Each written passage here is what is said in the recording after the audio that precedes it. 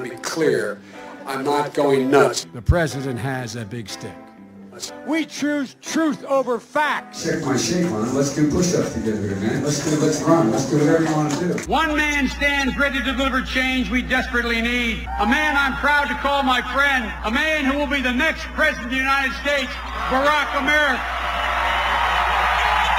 Can speak out and be more straightforward. I'm not going to be a mule. I got something to do. I got to go do boom, boom, boom.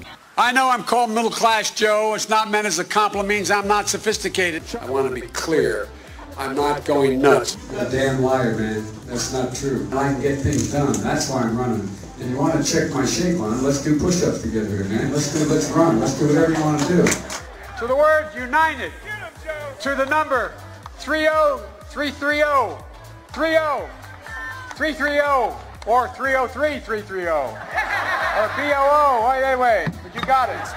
That saves billions of gallons of gasoline. I mean, billions of I think it's $2.3 billion worth of, $500 billion in savings and 2-point-something billion metric tons of CO2 going in the air. Well, folks, eliminate one tax loophole out of $1.6 trillion worth.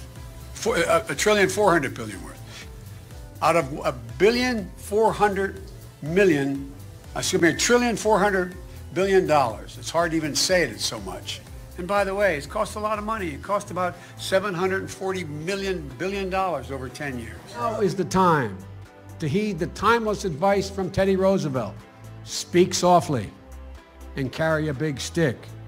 End of quote. I promise you, the president has a big stick. I promise you. Joe, you want to administer the oath? Am I doing this again? My memory is not as good as Justice Roberts, Chief Justice Roberts.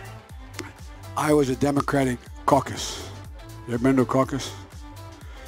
No, you haven't. You're a lying dog-faced pony soldier. You said you were, but now you got to be honest. I'm going to be honest with you. We have this notion that somehow if you're poor, you cannot do it. Poor kids are just as bright and just as talented as white kids. Wealthy kids, black kids. In Delaware, the largest growth in population is Indian Americans moving from India.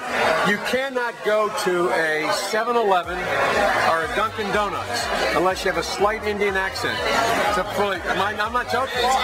Chuck Graham, state senator's here. Chuck, stand up, Chuck. Let him see you. Oh, God love you. What am I talking about?